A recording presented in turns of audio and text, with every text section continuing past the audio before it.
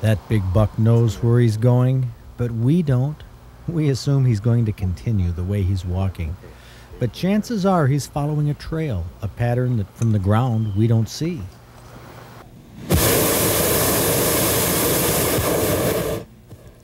Our cameraman and director John Ford has brought us many spectacular shots of deer over the past couple years, but Bill Martin, a Chevy dealer and hot air balloonist from Saginaw, said we ought to get a bird's eye view of the checkerboard patterns of deer habitat and watch the patterns of deer movement from the air.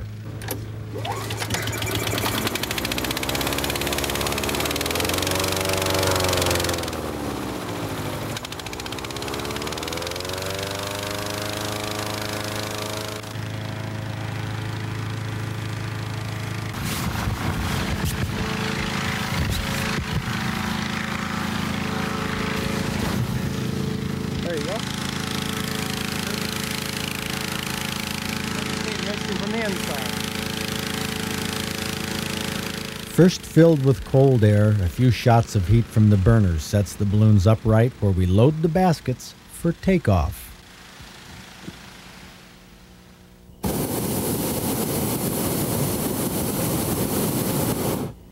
One of our pilots is Gordy Schaefer from Hubbardston, owner of the Michigan Balloon Company. His balloon is unmistakable. His balloons are busy in the summer, taking charter flights mornings and evenings, but in the fall, Gordy loves to hunt deer.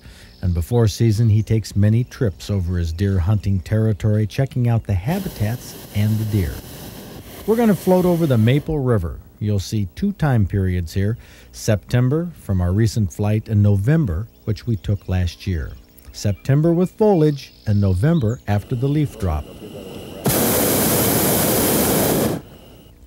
One thing you notice when you peer down through the trees is that in the heavy woods, there isn't much undergrowth. When the leaves drop, deer really can't hide well in a big woods, and aside from the acorns, there's not much for them to eat. Now, we didn't see many deer in the heavy wooded areas.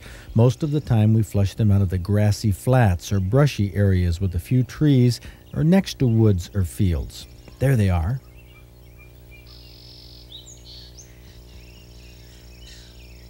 When spooked, they run for cover, which usually means trees, but frequently they'll be lying down in grassy areas or even fields of beans or other low crops. Here's a recently vacated deer bed, quite a distance from the edge of the field. Deer like to bed out in the open, away from their runways, and this is where they bed in the summer and in the fall, but they're difficult to approach there. And when they spook, they don't necessarily follow a pattern. Now watch these deer come together and explode apart, all going different directions. They hear the burners igniting on the balloons, but they don't know where that sound is coming from. Deer runs are relatively reliable indicators of where to set a hunting blind. Look at this runway, heavily used. Most of the time, deer will walk down these trails, eventually making a rut like you see. But they also use runways as escape trails. But watch how this doe splits off the runway to get off to the side. Then she stops. She can't figure out where that balloon noise is coming from. She stops to scent the wind, cock her ears, and search with her eyes for any clue of where the intruder is. But she never looks up. And when spooked again, she'll angle back.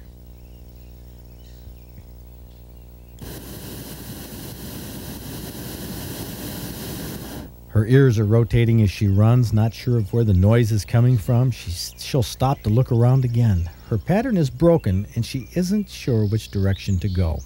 Remember, when she wasn't quite as confused, she used the runway, which she'll use again when she settles down. Hunters are tuned to putting stands by deer runways, but you know, deer don't always travel on the open field side. A good bet is in the corner of a woods or a field facing towards the woods. This deer is comfortable with cover around it, but watch it bolt when it crosses the clearing. It wants to get to the other side. In the cover, it stops. They almost always do. And watch this fawn bolt when it hears the balloon.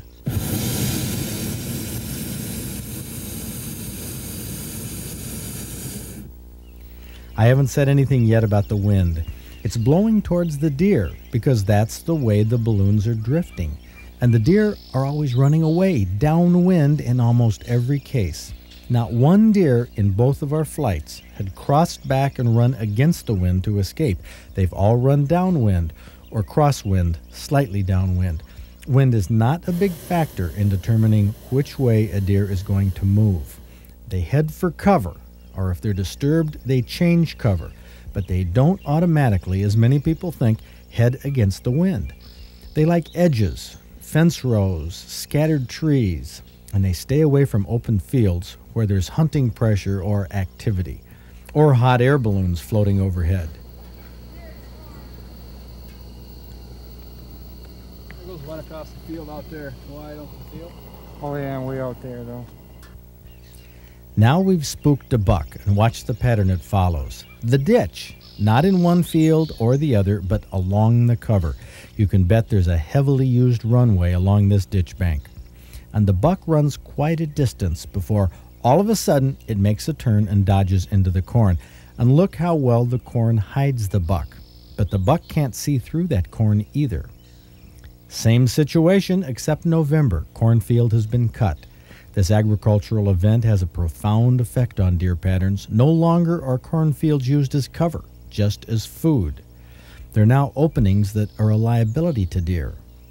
After watching deer move from a balloon, I've concluded that they move much like checkers in a checker game. Their favorite move is from corner to corner, and they avoid crossing a field in the middle. They want to get to cover where they disappear from sight. The wind picks up 2 hours after sunrise, and for safety's sake, we have to set the balloons down. What a way to check deer habitat, floating quietly over the treetops and fields.